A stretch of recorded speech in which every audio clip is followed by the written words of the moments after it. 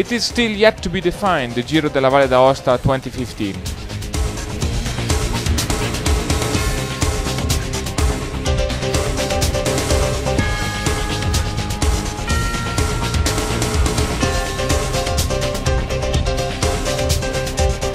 A race that just Thursday night seemed to be safe in rubber power pocket blew out today along the Col Secore, where the Russian MATVEY Mamykin escaped the peloton.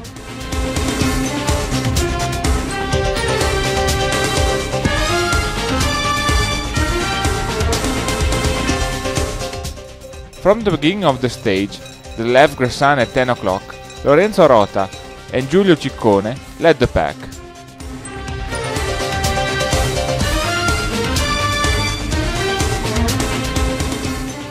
Mamykin, who has demonstrated to have an optimal shape along the Secore Ancient, managed perfectly the descent to Saint-Vincent.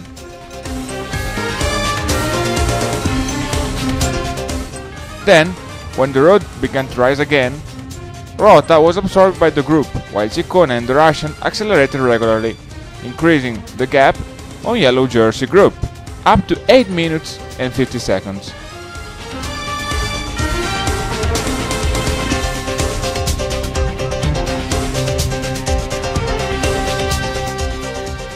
Australian team has reacted quite late. Kangaroos anyways chase hard, reducing the gap on the leaders at 3:23.